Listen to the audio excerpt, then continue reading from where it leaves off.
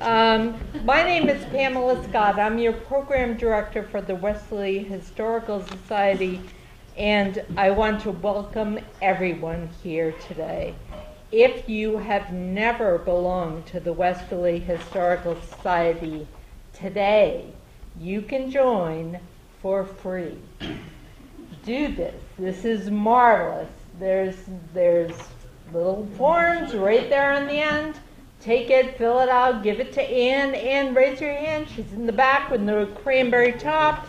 She'll take it. You'll be members. So thank you. That's for 1 year. We have annual renewals, yes. I want to speak about our next program, April 28th. This is going to be a showing of the documentary film Point Jude, Portraits of a Fishing Port. This is absolutely marvelous. This filmmaker, photographer has done such a study of Point Judith. It's going to be a marvelous documentary. I really urge you to come. There'll be introductory comments by the filmmaker. His name is Mark Starr, and it was previously shown up at the New Bedford Heritage Fishing Center about 2 months ago. We're very fortunate to have him come. That's April 28th on Sunday at 2. Our annual meeting and dinner is also coming up Wednesday, May 15th down at Venice. And again, see Ann in the back in the cranberry top for tickets, and she will fix you up. It'll be quite a nice dinner and annual meeting. We do have a preview showing by Betty Jo Cagini of the film that will be shown on Rhode Island PBS about Benjamin Franklin and Joshua Babcock. And so it's going to be a very special dinner and evening, so please join us. That's what I have for you so far. This afternoon's speakers are going to be talking about the Westerly Library in Wilcox Park 125th anniversary book. Marvelous book. Hopefully people are buying this. It's for sale over here at a special price today. Please make sure you get a copy.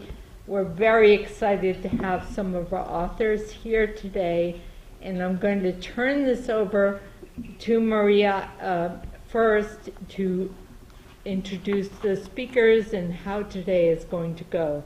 But it's a marvelous book, and we're very, very fortunate to have our speakers today. Thank you. Thank you, Pamela. Good afternoon, and I appreciate everybody being here, a full house on a really important basketball day, which we had no idea was going to happen when we scheduled this.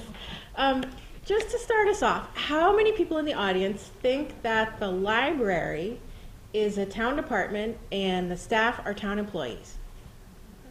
You do not. Okay, so I am really happy that this is an educated audience who is aware that the library is an independent, nonprofit association.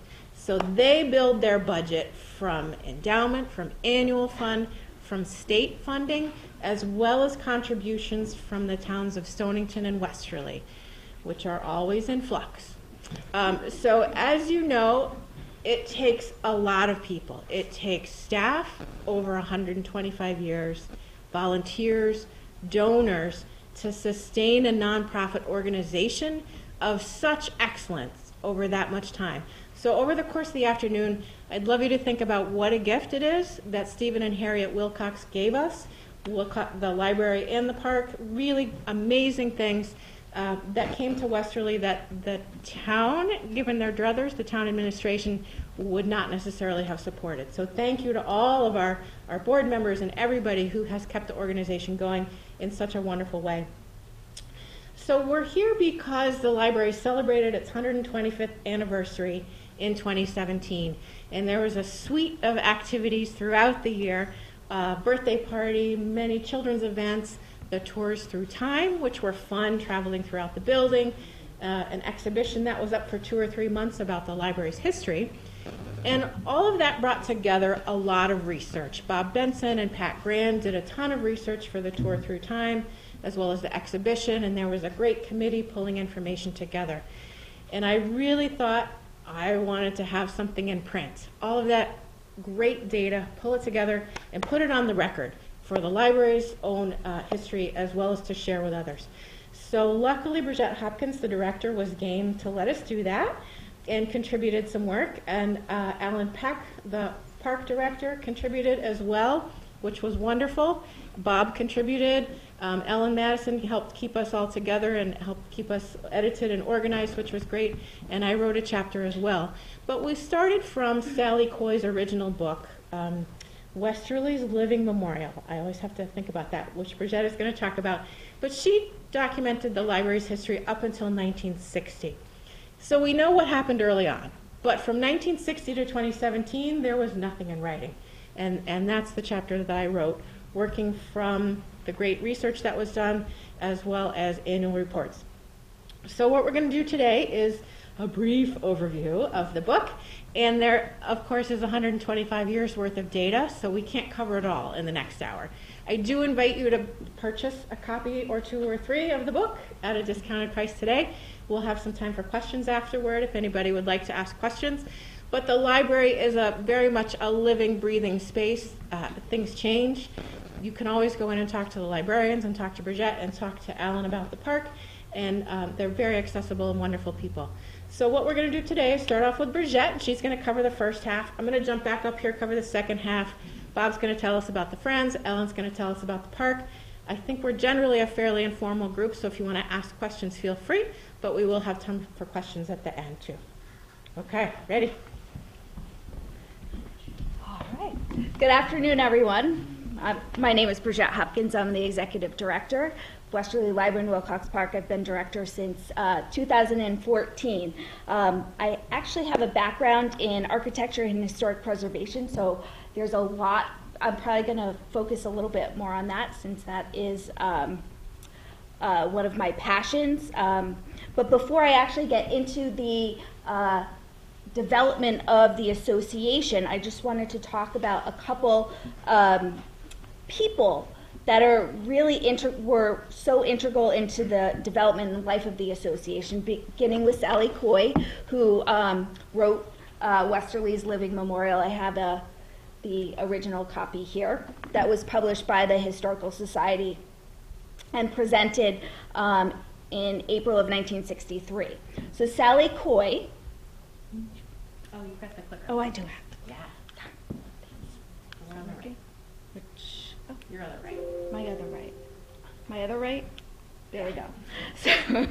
So Sally Coy was the longest serving librarian and director in the history of the association. She was actually born in Westerly on September 6, 1982, the same year that the association was formed. She was educated in Westerly and received a certificate in library studies from Columbia School of Library Service in 1928. She actually started working for the library under the direction of the librarian at the time, Ethan Wilcox, in 1911. She rose in ranks, becoming assistant librarian and then librarian and director, which she held from 1930 to 1960. So the library movement in Westerly far predates our current Westerly Library in Wilcox Park. As early as 1717, Reverend William Gibson, pastor of the Seventh-day Baptist Church in Newport, donated a small collection of books, which then fell into the hands of Thomas Hiscox, the town clerk and treasurer. And it was at his discretion how the books were distributed. The Pawcatuck Library Company that ended up collecting these materials was granted a charter by the Rhode Island General Assembly in 1797. And it was originally a subscription library with about 400 members. During the next 30 years, the books passed from one town clerk to the next. and then finally moved in 1872 to the old Academy building on Union, which was known as Cookie Hill, and then became the Union Free Library. Question? Yes. Do you know where that was? So this is supposedly where the current fire department is. And it was on the westerly side of the river, but it was Yes. called Pawcatuck Library? Yes. Oh, okay. This. Wow. I'm sorry. What do you? I'm sorry. Oh, I'm sorry. So this is supposedly where the current fire station is. The picture that that I got from our local collection, on the back it was written that there were boys and girls entrances to the, which is very interesting. This is a picture of the inside of the library.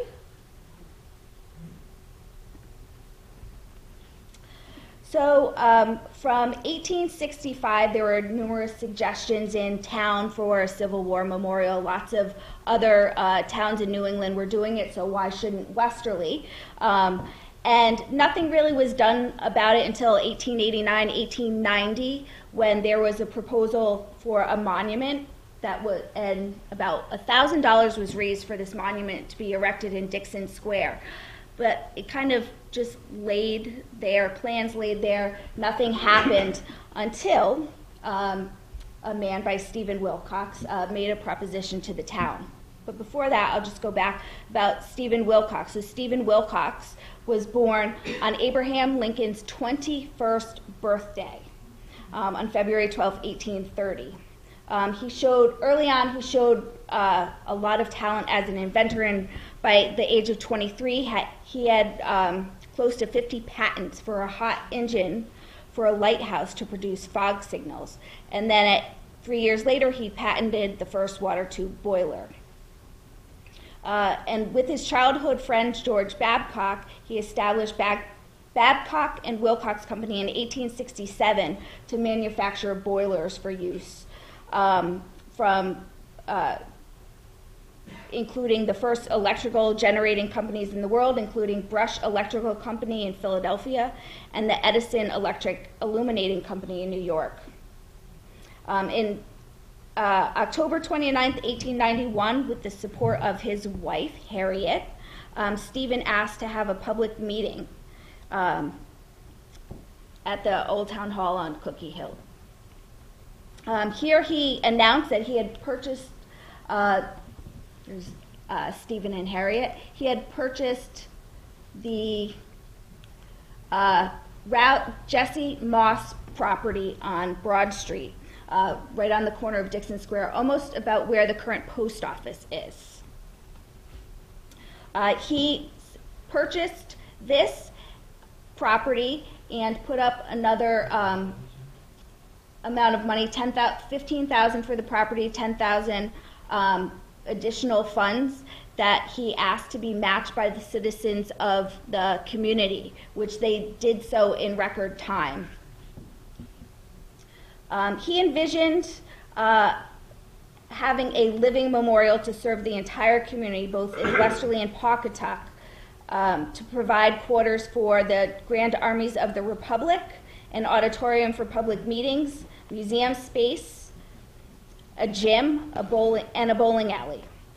Plans for the new building really became in the utmost importance in the minds of the incorporators. And interestingly enough, he took them for a cruise along Long Island Sound, stopping in Bridgeport, where there was a property or a building, and I'm not quite sure which one, that he loved. And they modeled the building, the library, after that. Longstaff and Hurd, who were architects well known in Bridgeport, Connecticut, had designed a number of buildings, including P.T. Barnum's house and P.T. Barnum Museum. And if you look at P.T. Barnum Museum and our library side by side, you can see all of the similarities. It's really interesting. So the committee that raised the funds really did so in record time and contracted Longstaff and Hurd of Bridgeport for just under $50,000. The library was designed in a Romanesque revival style.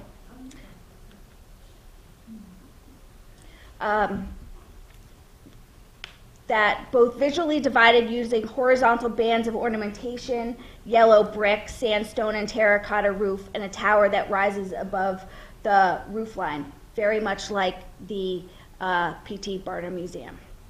Unfortunately, Mr. Wilcox died of pneumonia 1 year before the library opened. Okay. The building opened with a gym and a bowling alley. And I just actually marked up some blueprints just to show everyone. If you haven't had the opportunity to go down into the basement, you can feel free to contact myself or Bill Lancelota, our assistant director, and we would be happy to show you. Actually, right here, any of the friends of the library that are familiar with the sorting room, that would be right here.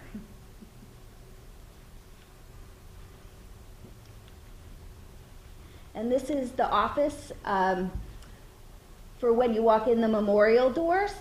Currently, it is the Koi Cafe and Sally Koi's former office.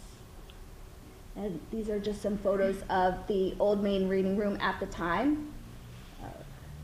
You might recognize those tables. We have one and the chairs in the old main reading room today.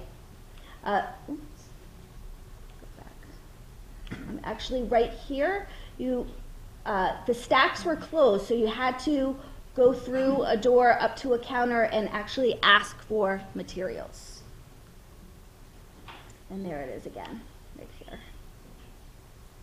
Is that where Ninigrit is? Ninigrit is through here now, yes.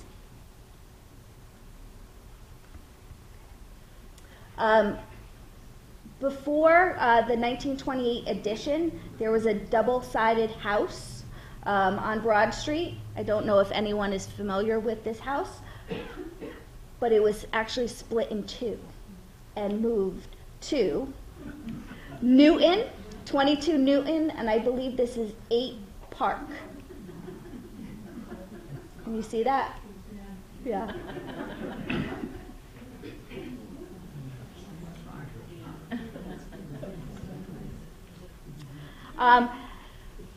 In 1898, the Rouse-Babcock property became available after Mrs. Rouse-Babcock passed away.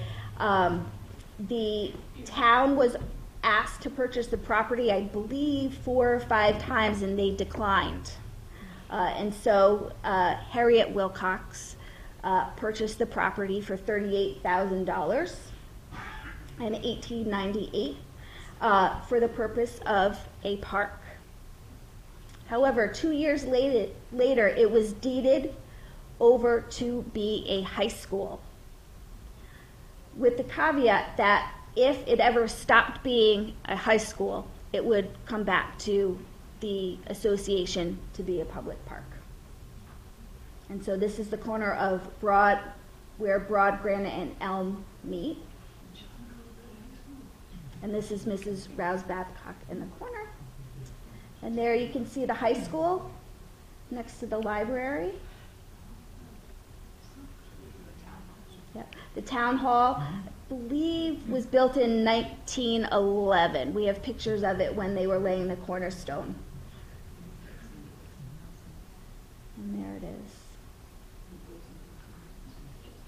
So, and there's just a different angle.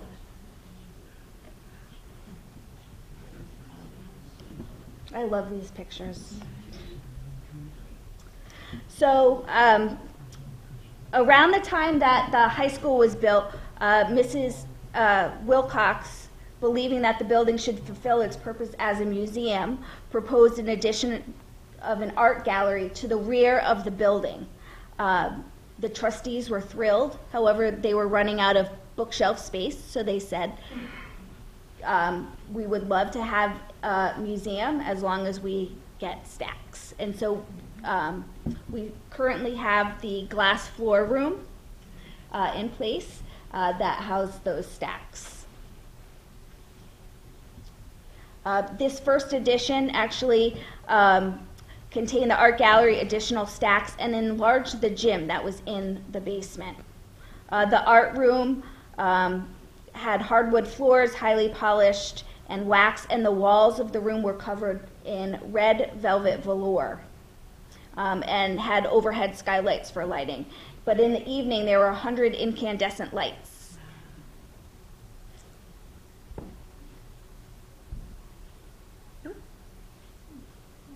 Is that weird?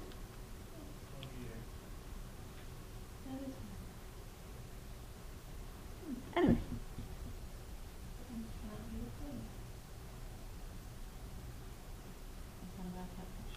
Oh. That is weird. What about that picture? Didn't like it. Okay. So for the next 10 years, from 1902 to about 1910, 1912, an average of 28,000 books were checked out per year. And that is one book per card. They weren't allowed, no one was allowed to check out more than one book on a card. But by 1910, checkouts were per card was increased from 1 to 2. And around the same time, some of the areas of town were stricken with diphtheria, and the library would not loan materials to those people living in those areas. And if materials were returned from people living in those areas, they actually were destroyed. And the same year, 1910, the children's room was becoming very overcrowded, and so there was some shuffling of departments, and the children's room was actually moved upstairs, and that was my picture, upstairs into the auditorium. And it worked very well, except for the fact that children were going up and down those wooden stairs and causing a lot of noise. Apparently kids fell down the stairs, and people were not happy at all. In 1924, Mr. and Mrs. Wilcox's nephew, William Hoxie, who had been elected to the board in 1897, approached the trustees about putting on an addition to build a children's room with a museum below and an art gallery above. And so this is a picture of the children's room in 1928, the same year that the addition opened. And this is coming in, so if you come in through the main doors right now, we reinstalled the original doors to the children's room, although they're fixed.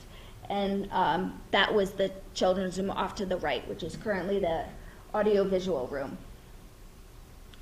The museum.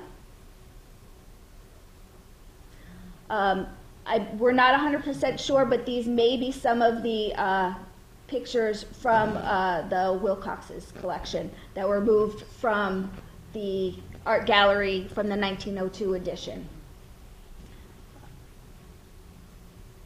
What happened to that collection? Was that to the home? So we have some of it. I believe over the years, some of it was sold off. It's been very difficult to track some of the artwork. That's one of our projects. And the museum below, and I believe this is in 1931, there was a marine exhibit down in the lower level. Right now, these are administrative offices. Walls were put up, and my office is actually right here. If anyone's been into the lower level, along here, if you can picture a wall, that is the committee room.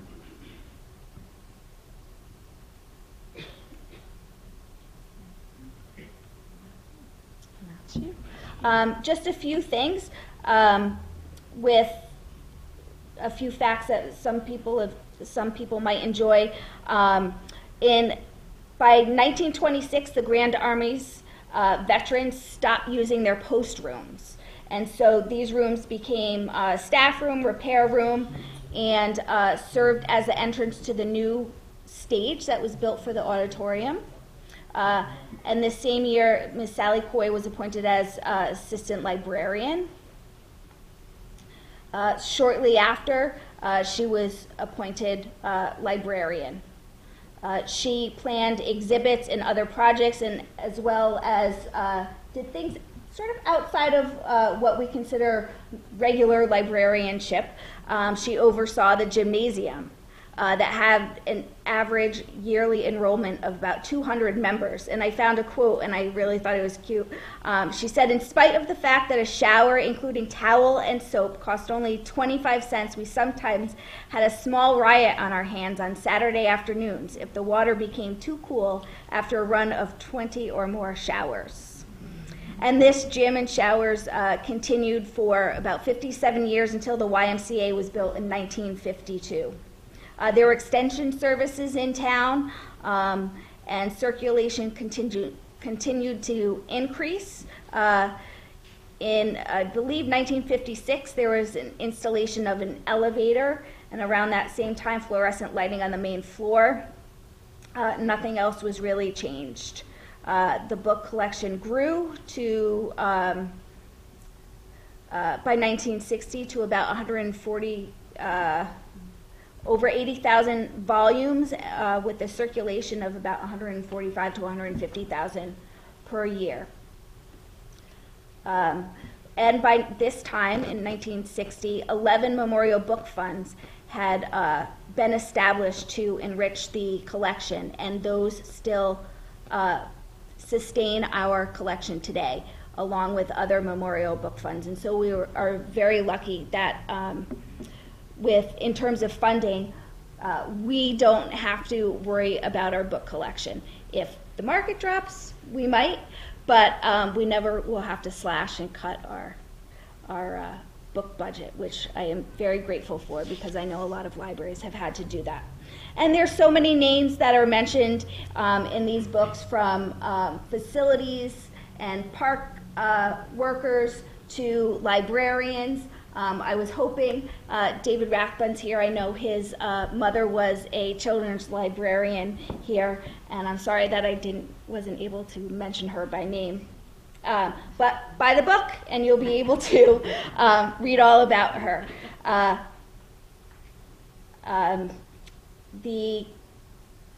By 1960, though, a lot of there were a ton of accomplishments. In 1936, a program that the library offered was singled out for description in a publication of the U.S. Office of Education, and in 1953, Sally Coy was presented the Letter Librarian Award for the Humanizing of Knowledge. And at the American Library Association conference in Los Angeles, there was a 1956 award called the John Cotton Dana Publicity Award, given to libraries of Westerly size for thorough coverage in all media. Library directors continued to keep Westerly Library and Wilcox Park at the highest level, continuing to receive awards and grants and attract people from all over, and really make Westerly Library a model for other libraries. Ready? Thanks.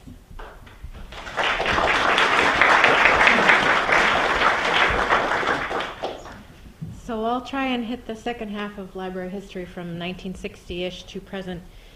And this is also very much a story of the building and the changes in the building, which also reflect changes in library processes, all of which are handled by library staff. So again, I won't get to mention a lot of the individual library staff by name, but just know that there were dozens, if not hundreds, of people making all of this happen throughout the years.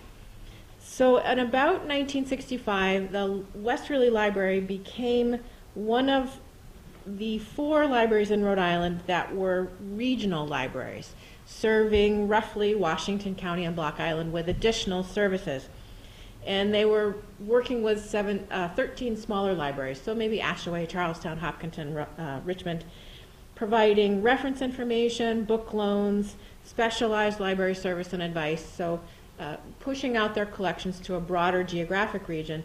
And this is all pre-computer. So this was somebody picking up the phone and calling to see if the library had a book, picking up the phone or coming in person to ask questions. And the Westerly Library was recognized in this region as the best one to offer that service and received some state funding for that. Then a little bit later, in 66 and 67, our director, Walter Herkett, up there, decided it was a little bit time for a renovation, interior renovation. He had enough building, I think, to work with, but wanted to readjust the spaces within. And he opened up the entire first floor to public service. Before, there had been those closed stacks that Brigitte mentioned, but remember now we're in, we don't have the 1992 wing.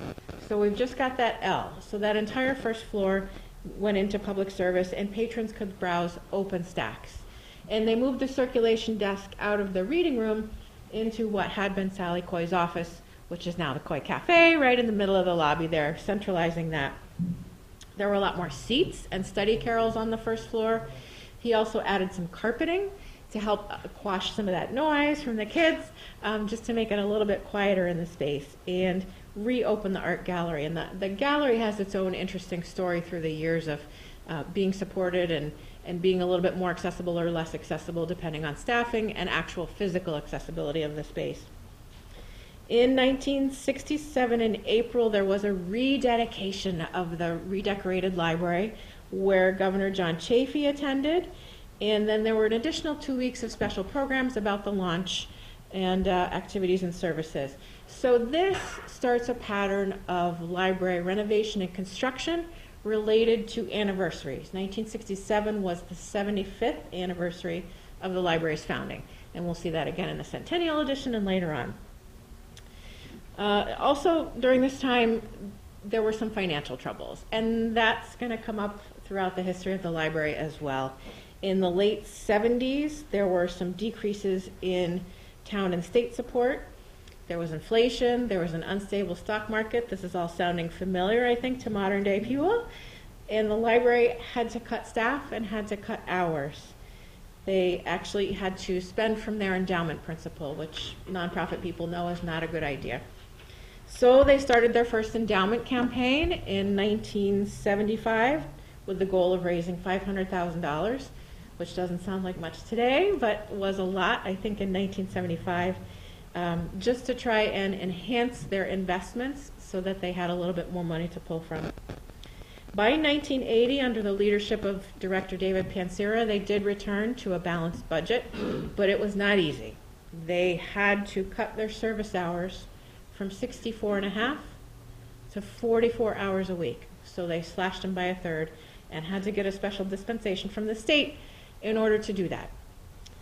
They did, over time, rebuild their investment portfolio and brought in more incorporators who acted as advocates and promoted the library within the community. So all of those efforts together worked to help get the library back on more stable financial footing. One of the next big trends in the library is computerization, and this really changes both the library's internal processes as well as the services that it can offer to the public. The first computer in the entire library was purchased in 1981 to support the library's first annual fund drive. So they used the computer to help with the mass mailings. This is not it. This is from 1983, a sample computer from that time. And from 83 to 86 is really when the library started to computerize its systems. It took 3 years. So this is when we went from that big card catalog with all the teeny little drawers that you'd have to pull out to the computerized system. And it took a lot of time to transfer that data into the computer. But it is an efficiency because now the library could link to multiple other public libraries across the state through a mainframe. Remember mainframes? Mainframe in Providence. And the patrons would be able to see what other libraries had on the computer and see if it was on the shelf or not. So they couldn't necessarily request it at that point, but they could see that a book was up in Providence and go up there and get it. This also improved staff procedures because they could add books to the collection more quickly and get them out on the shelf more quickly using standardized catalog records that existed. Let's see, this actually helped to phase out the regional library system that was brought about in the mid-1960s. Now things are starting to be computerized. People can find information a little bit more quickly. The reference desks are a little bit more able to find the resources they need. And by the early 90s, that entire regional library system had been defunded. I do want to mention public internet access, which hit the library finally in 1997. So about 22 years ago, you could go to the library and borrow a computer and go online and do some searches. So it's really within recent history. It's within my time working and being part and associated with the library. The Centennial Edition. Oh, my picture doesn't show up either. Ah, I apologize. There are some really great pictures that aren't coming through. This is David Pansura. Shucks. I wish you could see these. Even in 1983, 9 years before, he predicted that there was going to be a need for more space. And he commissioned a space study. It wasn't until 87 or 88 when they said, oh my God, David, you're right. We need to gear ourselves up here. And at that point, they recommended adding 20,000 square feet of space, which is a not unsubstantial addition. And that was supposed to meet the space needs for the next 25 years. They hired an architect, Charles Kilbanus, who was local. And he was really tasked with the job not only of building some of the other wing, but integrating those other 3 wings. So there are really 4 separate, distinct buildings. The floors are all kind of funky different levels, the mechanical systems are all different, and he had to sort of slot a wing into the back there and make it work with the other wings, which is not an easy task in terms of just leveling. Architects would get that. But in the entire new wing, he was able to put a lot of book stacks in the basement, so moving the nonfiction collection downstairs. Reference came to the first floor of the new wing. The children's room moved to the second floor of the new wing, and then there was a meeting room on the 3rd floor. So a huge stack of services in that wing. They also added some elevators, those 2 new modern elevators to get everybody between those 4 different floors. And that freed up some space in the 1928 wing, so special collections could go down on the lower level. And then the periodicals and new materials were on the 1st floor in a way as they have been recently. So again, renovation, expansion, fiscal crisis. They go hand in hand, particularly in spring 91 to 92, like right as the building was under construction, things were happening. The library lost unexpectedly about $140,000 in funding from Stonington and the state. But that's for the annual fund and the operating budget. Luckily, they had enough money to continue with the construction from a separate pool of money and persevered. Thank goodness they did. That space is amazing. And in March 29, 1992, there was a rededication of the space with the governor, Bruce Sundlin. Senator Pell came down, Senator Claiborne Pell came, and Jack Reed, who was a rep at the time, came as well. And I do want to give a shout out to Jack Reed, who's now our senator, who has been a lifelong fan of libraries and is a national advocate of libraries. So if you ever see him, give him a rock on, Jack, for his support. And in 1992, so the Centennial Wing opened up right about the 100th anniversary of the library's founding. So again, that pattern, renovation and anniversary. And another renovation under the auspices of Director Catherine Taylor from 2010 to 2011. Again, this started earlier with a space study in 2003. So just 11 years after the library had opened, they said, you know what? Technology has changed significantly. Remember, all of that technology came in the 90s. The public access computers were coming online. The catalogs were changing. The space was changing. How they used it was changing. So they did another space study in 2003 and a funding feasibility study with the goal of reconfiguring space. They had enough floor space, but now it was time to sort of reconfigure and rejigger inside. Some areas were underused, some were a little bit overutilized, overcrowded. So how to work that out? Coincidentally, financial troubles, crash of 2008, right? Boom. So as the library is trying to fundraise for these renovations, we are all cut. We are all hit by a financial situation, and the library's investments decreased in value by 17% over the course of a year. That's a big hit. But they persevered, they moved forward, and again, these are some pictures that actually came through. The children's room moved again. So the poor children's room has been in every single building in the entire library at some point. And now it's in a fabulous space. It's in the lower level. It's got this great story garden off the back. I love how the architects have continued the curves in the space throughout. The reference and young adult areas moved to the second floor. And this is the first time that the teens had their own sort of space. They had a little region in the back of the second floor there, and an actual young adult librarian, which was fabulous. And at that point, also administration moved to the lower level, as Brigitte indicated.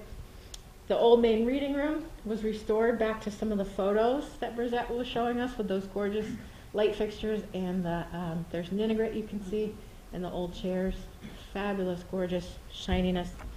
And I don't have a picture of it, but you remember that open staircase that went up? Yeah, that was totally freaky up to the children's room. Luckily, that came out and opened up a lot more floor space as well. And this was another opportunity to integrate the mechanical systems among the wings there. And that was a lovely one. And then Brigitte came, which was great. And even in that short period of time, between the 2010 renovation and 2016, libraries are changing. And I think a lot of people still think of the library as the warehouse for books. And this is really not true in the 21st century. It's a community space. It's a place that brings everybody together. It's a place that is trusted, that's neutral, where everybody can meet up. And there are new things happening. Nationwide, libraries are giving more space to teens. And that's exactly what Brigitte saw, wanted to invest in the growth of the teen program, and gave them their own space. This was 2 weeks ago. This is what the space looks like now down on the first floor. So these renovations from this time period were really about providing those new services that were appropriate for a library, again, in the 21st century at this point. The teen space dedicated, as well as the maker space. And that's a new thing in libraries as well, bringing people together to create and to make in person, in real time, not just online anymore. So a lot of the equipment that people may not have the time or the money to purchase for themselves or the expertise to learn, but it's here in this common space where they can all share it and come together and use it. And this is just a tiny corner of the makerspace.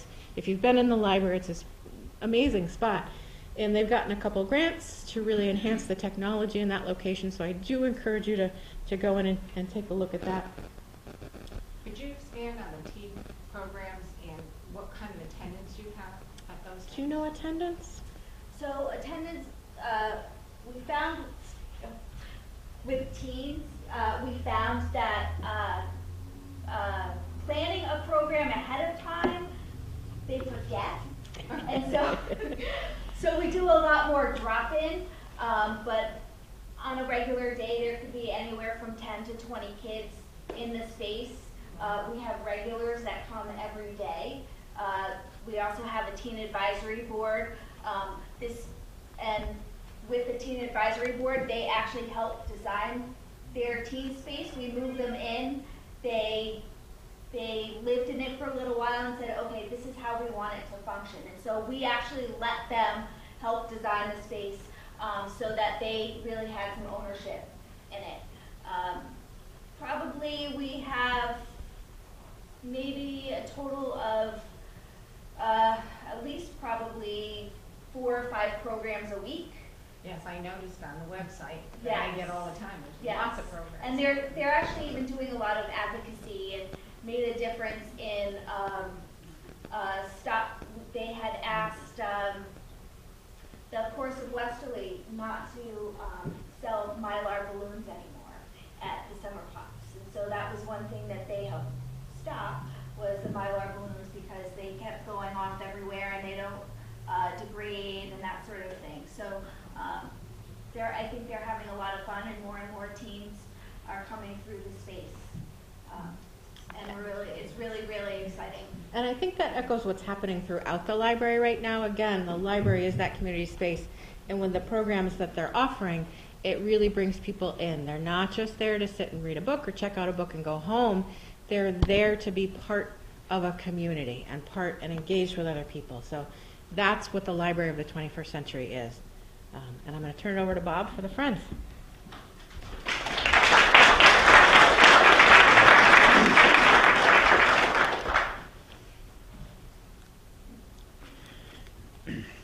My name is Bob Benson. I've been involved in a volunteer with the library for a lot of years, and with the Friends for about 20 years. So I'm familiar with the organization, and I'll go through its history, and I'll also add some promo in it about the organization. We have membership applications over there. So in the spring of 1972, Bill Alexander, who was the library director at that time, suggested to the board, and the board encouraged him to do this, that he meet with a number of community members to discuss the formation of a Friends organization to support the library. So he went ahead and did that, and the people that he met with, I think they're familiar names of the past: Joe Lewis, Fay Rand, Betsy Nacarado, Jean Ladd, and Pam Crandall. There may have been more, but those are the ones that I found in the documentation. And he came up with 9 ideas, which are stated there. And of those 9 ideas, I think the Friends now really focus on 2 of them, number 4 and number 8. By the middle of May, these folks had formed a committee and established bylaws. They had elected Joe Lewis as president and Lucretia Ritchie as the membership chair. And within 6 months, Lucretia did her job well because she had 225 members of the Friends. They had a fee structure, starting with a student membership for $1. We recently reintroduced that, and it's now $5, so that's not a bad increase. And from student to patron. Patron then was $100. Patron now is $250. This is a minimum. You can go up to $2,500 or $25,000 if you wish. We haven't found any of those yet. So in the early days, number 4 was the focus to help acquire the important materials sort of beyond what the library was capable of doing with their budget, special products, special books. And some of those are still on the shelves, I think. And if you look in the front end piece of those books, there'll be a label that said they were gift of the Friends. But just the membership fees were really insufficient to do what the Friends thought they could do. So the idea of a book sale was introduced in 1975. And we are now entering the 44th year of that sale, which will be occurring later this summer. So the first sale, to get the books, an ad was placed in the Westerly Sun, and the books came in just as they continue to come in now. The first sale was at the Armory. I don't know how many days it was, but it yielded $2,000, which was not too bad. The sale over the years have used other venues, particularly the YMCA, and I want to note how generous the Y has been in their hospitality and hosting the book sale over the years. We've made some changes. We don't use it any longer, primarily because of the changes at the Y when they went under their most recent renovation. It just made it physically very difficult to get the books in and out. Plus, we were taking gymnasium for about 10 days, and some of the members were complaining.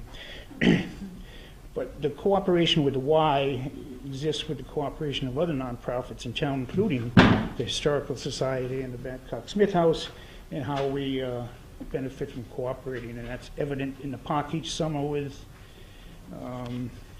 Virtue and Pops and Shakespeare again. So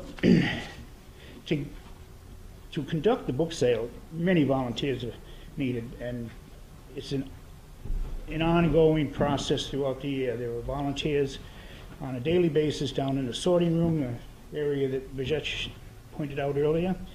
The sorting room and the storage room. The books never stop. We now have 2 sales, a holiday sale in December and a larger sale in the summer. And we'll continue that. I think that over the years, and a ballpark estimate is we've provided the library close to $250,000 from the book sale. So that'll continue, and it's a lot of fun. In fact, I don't know what would happen if, for some reason, the sales stopped. I don't know how you deal with, how the circulation desk would deal with the books that are donated almost on a daily basis. There were other means of raising money.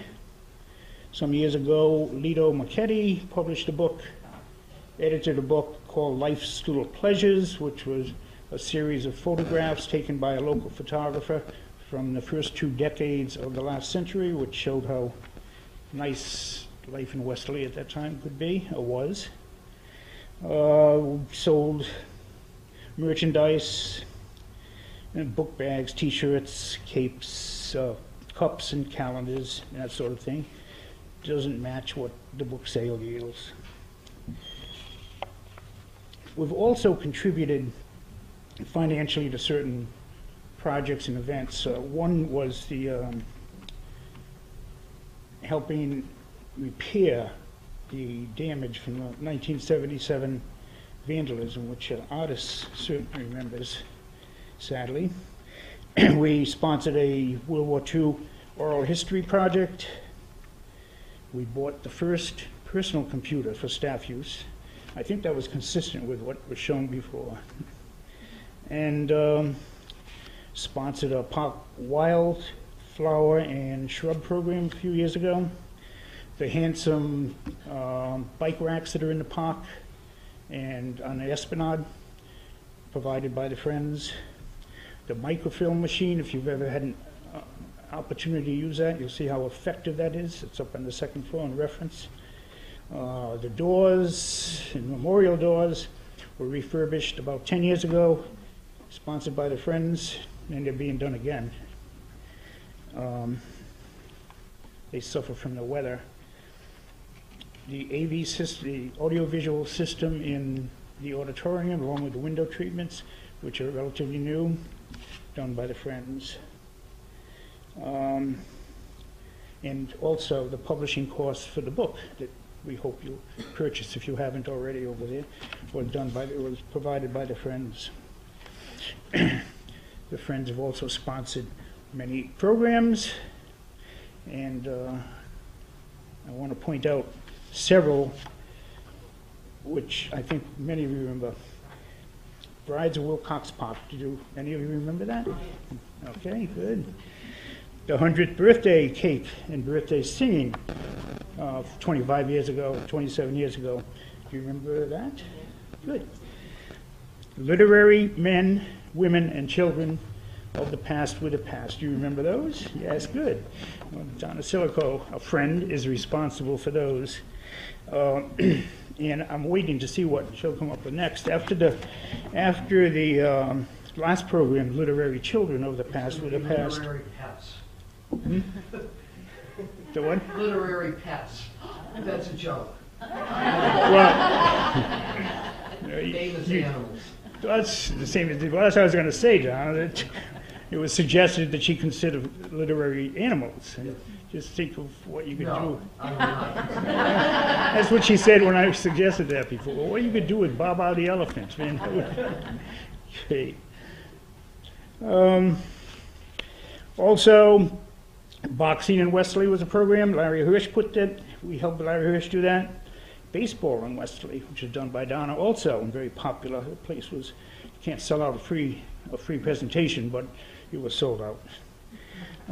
There were concerts, George Kent, U.S. Coast Guard Jazz Band, puppet workshop, an acapella group from Conn College, and many, many more. Authors who gave readings, Robert Cormier, Linda Greenlaw, Ann Hood, Wally Lamb, and others, and their volumes are in the library.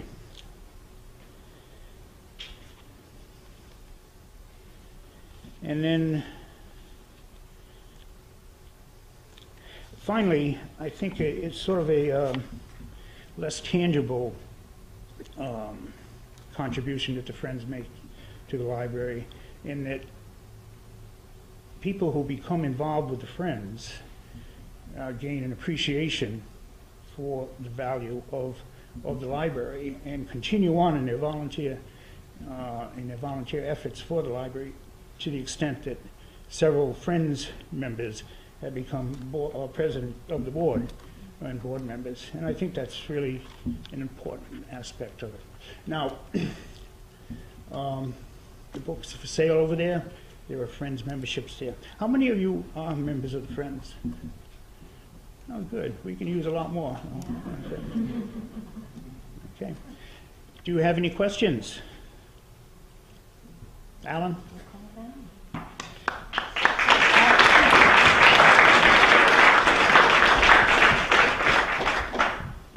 Good afternoon. So if I seem a little bit stiff today and crooked, it's because I worked all day on my truck brakes yesterday, and in the process I messed up my own alignment. But I think I can get through this. I wanted to read a little bit from the book. So Wilcox Park continues its legacy as serving as a place of respite to the surrounding community and for all those who take the time to stroll its grounds. Although much has changed in the world over the past 120-year history, the underlying function of the park has remained a constant. People continue to seek the nurturing aspects that the rolling landscape abundantly provides. Here, peace, tranquility, and inspiration can be found flowing out of every nook. And I didn't want to forget to thank Maria Bernier for guiding us, all of us, through this process, as well as Ellen Madison for her expert editing. Whenever I'll second that.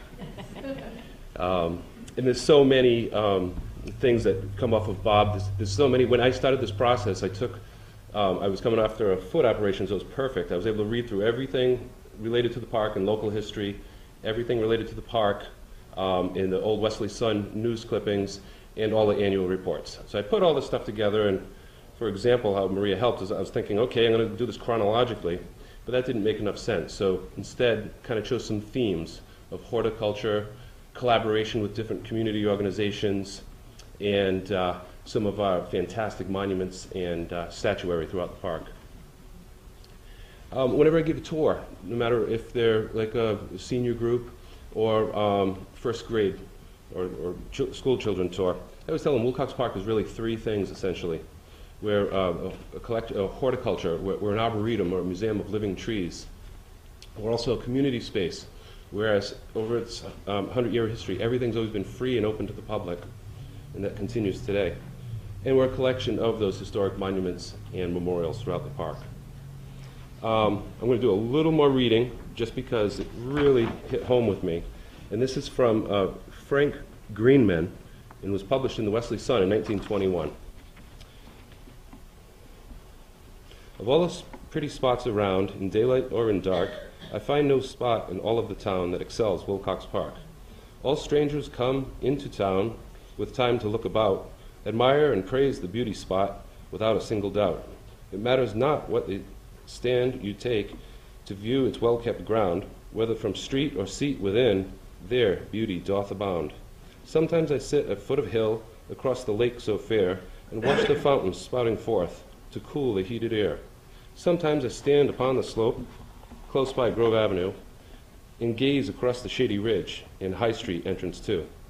At evening, time I like to view, when shades of night come down, the light that helps to beautify the loveliest spot in town.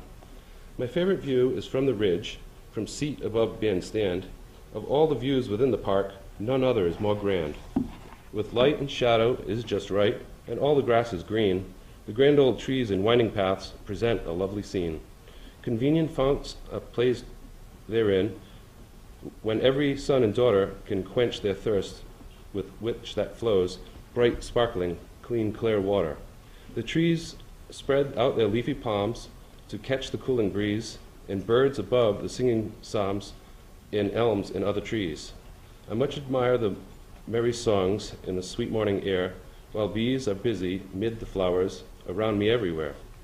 Caretakers busy every day in good old summertime are doing the best they can to make the park look fine. In winter, too, the many paths are freed from ice and snow, and we enjoy the various walks no matter where we go. Some summer nights, our good old band gives concerts in the park, and thousands come from home around to hear the music hark. We all are grateful, every one. I often hear such remark in relation to the kindly gift of this, our noble park. All honor to the memory of those who made the gift. I'm sure for Wilcox Park we do, our grateful voices lift. May future generations too ne'er fail to give due praise for this grand gift of Westerly throughout all coming days. So I think that's safe to say, we've done that. We keep on appreciating the park for all the different things that it is. This first slide here, I don't expect you to be able to read this, but this is an example of a current project we're doing with interpretive signs. These are going to be installed in about 6 weeks from now, and we're addressing the landscape architects responsible for Wilcox Park, as well as some of the ecological features of the park, like the aspect of being an arboretum, and the historic structures in the park, including the library. So it's an exciting project. People will be able to take away a little bit more than they may already know. So I'm going to advance that with this. Right. Warren Manning is the original designer of Wilcox Park, a pioneer in the field of landscape architecture, as much as the famous Frederick Law Olmsted.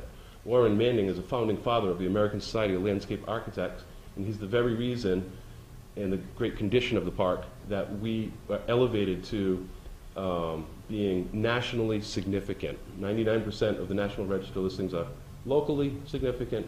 We're nationally because we're a prime example of Warren Manning's work. He did work for Frederick Law Olmsted for 12 years. Frank Hamilton designed the landscape for the 1905 edition of the Brown Estate, including the two knolls and the depression that he turned into a pond. And Arthur Shercliffe also sought help. He went to Frederick Law Olmsted when he was an older gentleman and had him cobble together a curriculum that would be suited for a landscape architect, because that didn't exist in the time. And so I told him to go take surveying, go take horticulture, and on and on. Arthur Shercliffe's responsible for our war memorial, balustrade, the memorial fountain, and he's also the first professor of a 4-year landscape architect program that was in Harvard.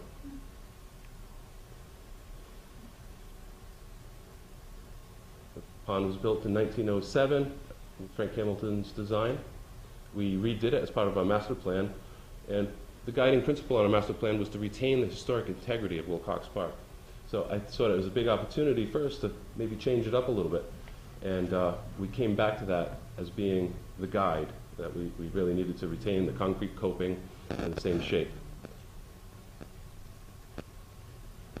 And it's been a popular spot for ice skating. The winters aren't as what they used to be. In my 18 years at the park, we've only had one good winter for about a 2-week stretch where the pond ice was solid and smooth. I would say the people have to cooperate with Mother Nature and leave it alone, let it set up. Warren Manning had designed this stone footbridge, which was constructed in 1905. The park used to be a river valley going into the Pawcatuck River. It was natural valley, and he was kind of an environmentalist before his times, and said, people really need to respect and protect the watershed above. And it didn't happen. New chemicals were introduced, people cleaning their things, and at this time the runoff from houses went into the stream. So all the trout went belly up, it started to smell, and in 1929 they put the entire stream underground. Our band is a big story in itself, being the oldest continuously active civic band in the country, and our beautiful 1902 bandstand was built for them in mind. The arboretum aspect of the park is second to none. We have 9 state champions, so this is a list that the Rhode Island Tree Council maintains, and is a formula between the height, the canopy spread, and trunk diameter that determines whether a particular tree is a champion for that species. And so we have 9, which is the most of any one property in the whole state. And we're continuing the succession of trees. People come to me sometimes, they're so sad and heartbroken when a tree comes down, but I remind them as an arborist, it's our responsibility. Every living thing has a beginning and an end, an expected lifespan, and when a tree goes into demise, it potentially can be highly hazardous. Dropping a large limb, every square foot of the park is considered a target. People might be anywhere. So we do the responsible action of taking down trees that have physical issues, but we're continuously planting new ones. So we have a great succession of young, middle-aged, and older trees. This is the bike rack that Bob Benson mentioned, gift of the Friends. This one's placed right outside of the library, and we have a second one off of High Street by the pond. Everything's kind of large scale in the park. You know, you collect your leaves from your own home property. It might be a dozen bags or so. Here in the park, I calculated this year because we will compost our leaves and perennial clippings, but we were totally full. So this year I brought them to the compost facility at the transfer station, and it was in the magnitude of 20 to 30 tons of dry leaves. So, here's our memorial fountain. The weeping cherries are meant to mimic the falling waters of the statuary in the middle. And one neat detail as a stonemason is that fact that Arthur Shercliffe designed the bluestone paving around the space, and instead of just picking up on the staircase and 4 sides of the octagon, he picked up on all 8 sides of the octagon, which centers you. If you're standing on one of those things, the joints are in the direction of the fountain. Champion trees range in size and species, of course. This is our Swiss stone pine. Super dense because it retains 7 years of its needles, as opposed to our native white pine, which only has 2 years. And that's its natural egg-shaped profile.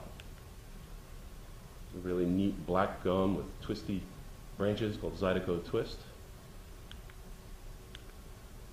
And that's my slides. So I'm going to leave you on this one. Okay, fine, there it is. And ask if anybody has any questions. Yes.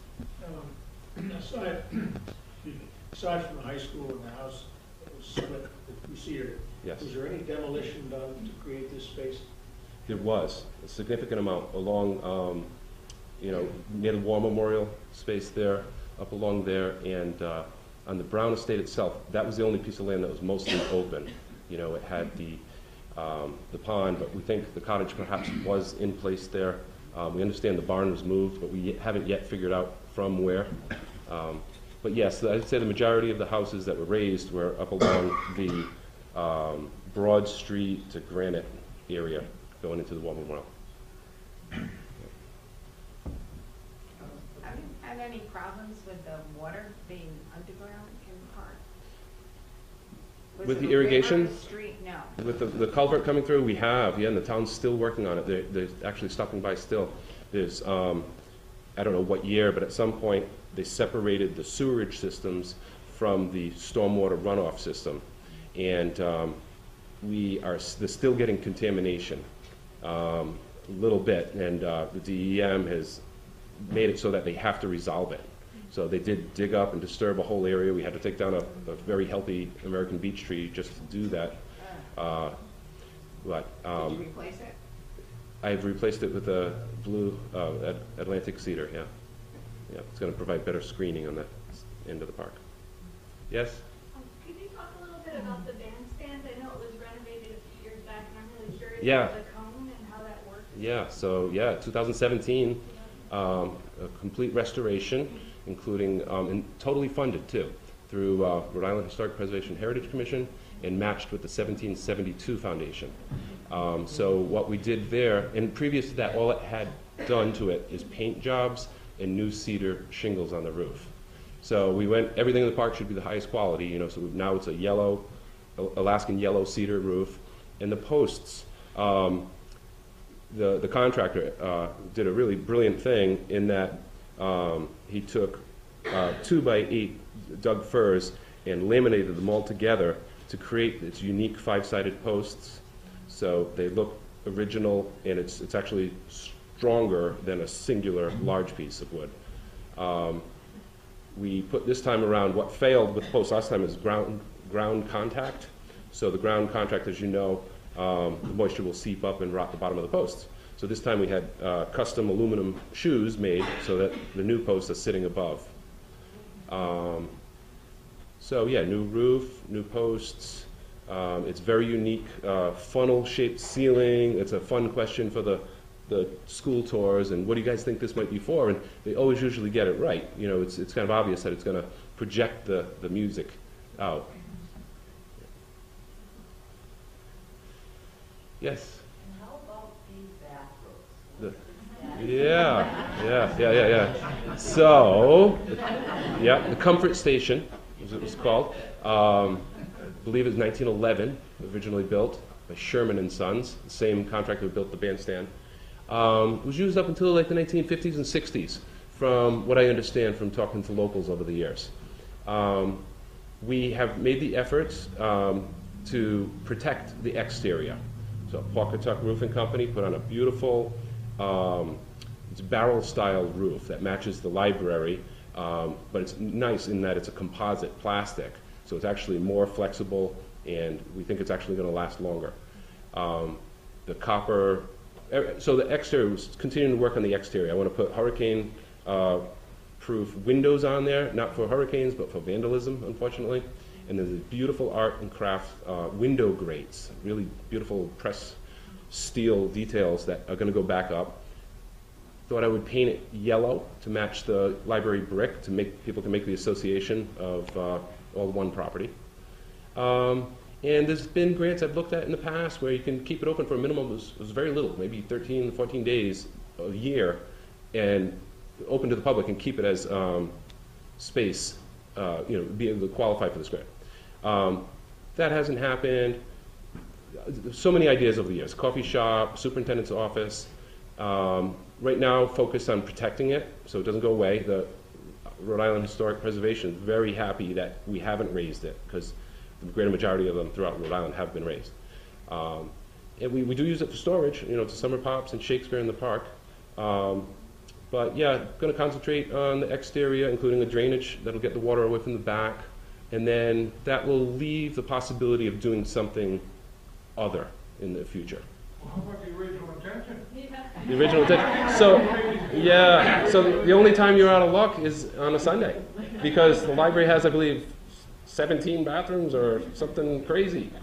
So there's lots and lots of bathrooms in the thing. I mean, even back then, they had a gentleman in the men's and his wife, or a woman in the women's. And imagine these days how much we would need to watch the activities that might go on inside a private. Yeah. Yes. Has there been a lot of vandalism over the years? There has, unfortunately. And I always say it's sporadic. It's always thoughtless, but it's always sporadic. And you can't ever quite figure out what motivates people to do stuff. But we've caught a few. We do have a few surveillance cameras outside now. I've caught a guy red-handed, carving up a beautiful Japanese maple tree, and he was claiming he didn't have it, but I could see he was sitting on something shiny, and so I'm like, what's that? We actually tracked him down with a golf cart while we were calling 911 and got him. So that was kind of neat. And we maintain a list of no trespass, because as private property owners, we can say that individual's not allowed on our property anymore. And so then when we see them, we can call the police, and then the police have something to go. Because if we don't issue a no trespass against them, then we can't just say, oh, he's doing something bad, I want him gone. We actually have to have that status on him. So. The water in the pond was a story in itself that I neglected to talk about in the chapter, but from the Smith Quarry just down the hill road here, when it was abandoned as a granite quarry, they let it fill up with the springs. And from early years to around 2005, water for the pond was still coming from the quarry hole. I have a shows going all the way through. You'd have to open a cap and bleed out the ear pockets on Summer Street and stuff like that. But it had come down to such a trickle with like a half mile of pipe and all the leaks in it.